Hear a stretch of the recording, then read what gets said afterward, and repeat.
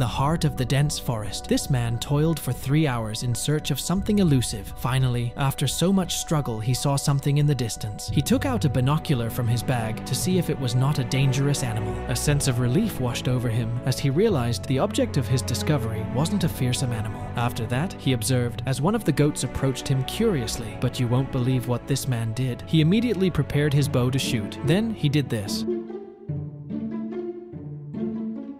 When this video went viral, he shared a video with the caption where he said that he had been taking hunting training for the last 6 months, but I think he still needs more time. What do you think?